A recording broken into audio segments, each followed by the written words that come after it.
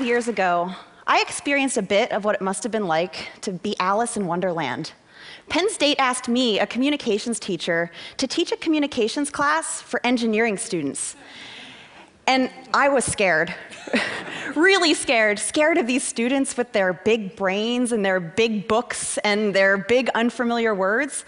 But as these conversations unfolded, I experienced what Alice must have when she went down that rabbit hole and saw that door to a whole new world.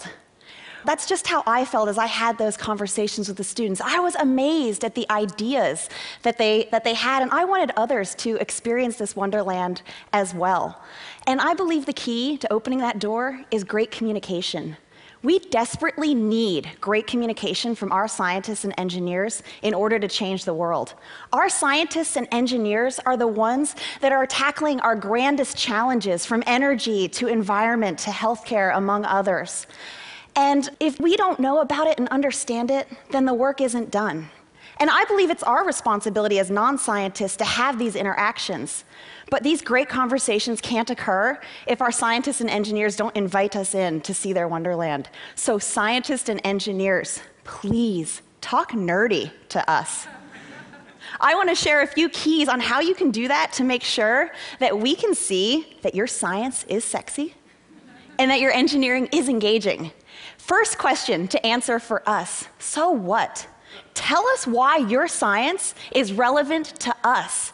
Don't just tell me that you study trabeculae, but tell me that you study trabeculae, which is the mesh-like structure of our bones, because it's important to understanding and treating osteoporosis. And when you're describing your science, beware of jargon. Jargon is a barrier to our understanding of your ideas. Sure, you can say spatial and temporal, but why not just say space and time, which is so much more accessible to us?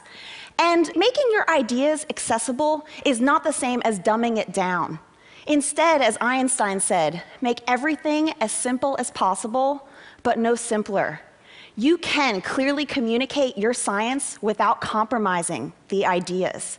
A few things to consider are having examples, stories, and analogies. Those are ways to engage and excite us about your content. And when presenting your work, drop the bullet points. Have you ever wondered why they're called bullet points? What do bullets do? Bullets kill, and they will kill your presentation. A slide like this is not only boring, but it relies too much on the language area of our brain and causes us to become overwhelmed.